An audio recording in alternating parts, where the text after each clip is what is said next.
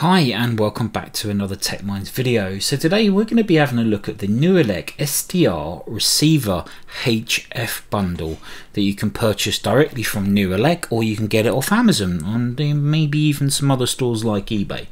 If you need a link to this particular package, I'll leave it down in the description below.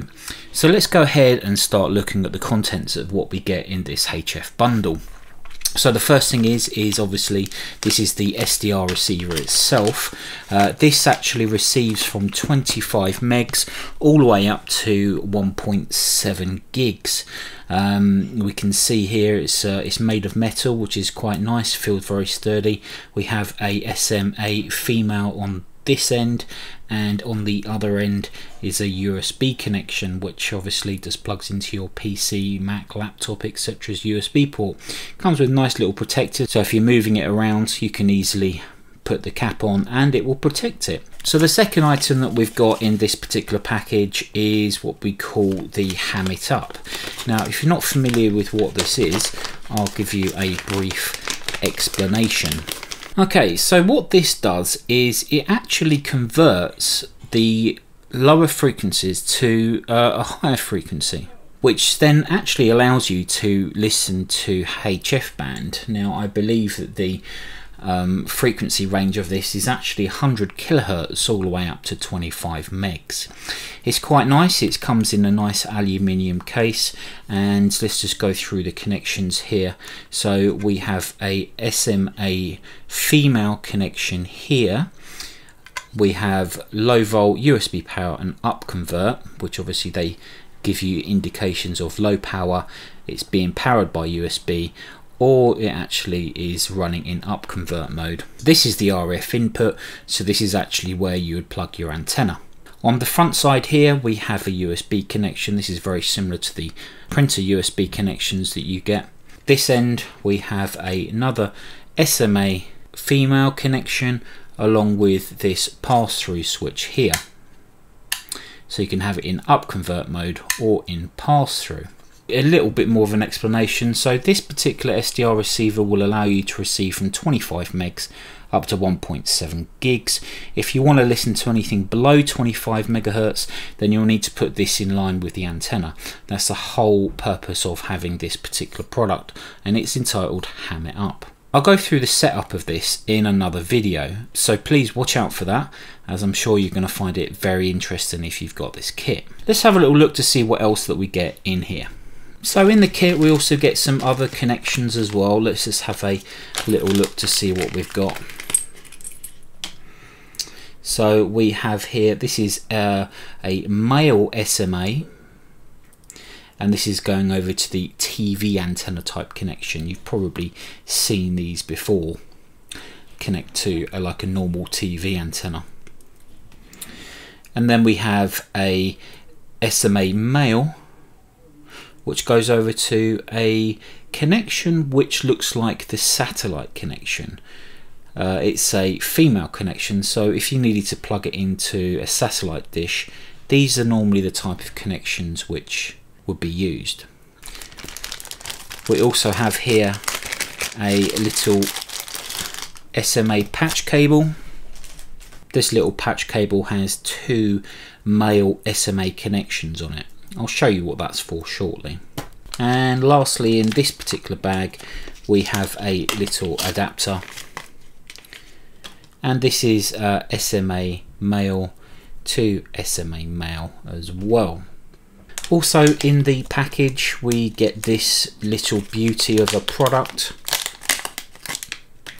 Now you may be wondering what this is, and it looks a bit strange. Well, firstly it's got an SMA female connection here on one side, and on the other side it's got two little push clips which you can push down and insert a wire. Now what this is actually an antenna balun. So what a balun is, actually stands for balanced to unbalanced, which basically means you can attach here an antenna. So you can have one wire connected into this connection, another wire connected into this connection, and that will provide an unbalanced antenna to a balanced circuit. This is so that it matches the impedance to the connection onto the SDR receiver or the hammer up. Overall, this kind of device is normally used when you're not using a specifically tuned antenna. Now, if you've got a specific antenna which is tuned, or a dipole or a vertical which is tuned for the frequency that you want to use, then there would be no real need for one of these.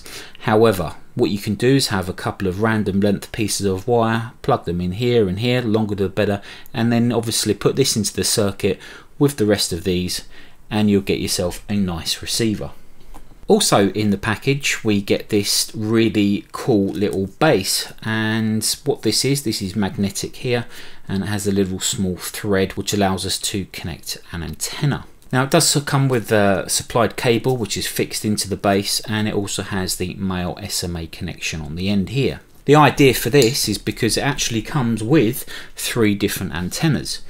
The first antenna would be this one here. This is a telescopic antenna which can easily be attached to the base just literally by screwing it on here. What you can then do is obviously extend that antenna. You can move it and angle it around, and because it's magnetic you can put this on a biscuit tin or anything, or if you're using it mobile in a car or a home or something, you can stick it to the outside. The other antennas that we get, let's have a look. So we'll just take this one off. Now here we have another little small antenna. Now normally, rule of thumb is the smaller the antenna, the higher the frequency. So something like this may be used probably for ADS-B, which is when you want to track aircraft. So we're probably talking about 1.2 gigs. So if you're going to be using it for tracking aircraft, you probably will want to go with this smaller antenna. And then we also have this one. Now this one is a little bit longer. Unfortunately, they don't actually state in any of the documentation what frequencies each of these antennas are for, so this is probably just my best guess. So for example, the small one here is probably going to be for the higher frequencies, like I said, 1.2 gigs. This one is probably going to be anything between, I don't know, 100 megs and 500 megs, something like that, for say like 2 meters and 70 centimeters ham bands, and then you're probably going to use something like this for something else for a normal kind of radio maybe. And then when you get to the ultra low frequencies, you want to be using something like this, which is the 1 to 9 balun. Okay, so let's just put these bits to the side for the moment, and let's just have a look how we connect this up. So first of all, let's just take the SDR receiver itself. Now if you just want to be able to go ahead and listen to some frequencies between 25 megs and 1.7 gigs, all you need to do is literally take this antenna base, and what you do is you just screw this connection into here. You then have your antenna base here, and you can go ahead and put on one of your antennas. So that's it. That is connected. So all you need to do then is plug this into your computer, and away you go. So if you want to be able to listen to any of the frequencies between 100 kilohertz and 25 megs, then you will need to put this in line. Let me show you how you do that. So the first thing that you would actually want to do is connect the SDR receiver to this. Now this goes on the IF output section, which is here. Now there's a couple of ways you can do it. You can use this male to male SMA adapter, so you could screw that onto here, and then the other end you can screw onto here like so. Then obviously you have this is plugged into your computer. Okay, so it's probably not going to be possible to go ahead and connect this actually directly onto your computer. So what you can do is use like one of these extension cables, plug that onto the SDR receiver itself, and then you have a extension cable which you can then go ahead and plug into your PC. This cable doesn't come with it, but I'm sure you can pick them up quite cheap off of eBay or Amazon. So once we have this configuration, we now need to connect the antenna here. So you can either use one of the other antennas that you've got, or we can go ahead and use something like this. So if you want to, you are more than welcome to go ahead and use this particular patch cable like so, and then you can have 2 pieces of wire in here. Generally this would be further away from the actual hammer up itself, but that is the electrical circuit of how it actually works. That is the principle of it. So that is pretty much how it all connects together. So what I'll do is I'm going to do some more series of videos where we actually use this product. I'm going to do a video which will cover using just this particular product, which is the SDR receiver itself. Then I'll do a video with it in conjunction with this, and also using this balun. Now when it comes to using this, there is some configuration that you need to do on your SDR software, but that will all be covered in the next video. Well, there we go. This is the NooElec SDR Smart HF Bundle, which can cover from 100 kHz all the way up to 1.7 gigs. Like I said before, anything between 100 kHz and 25 megs, you must use the up converter, and from 25 megs up to 1.7 gigs, you can just use this on its own without this inline.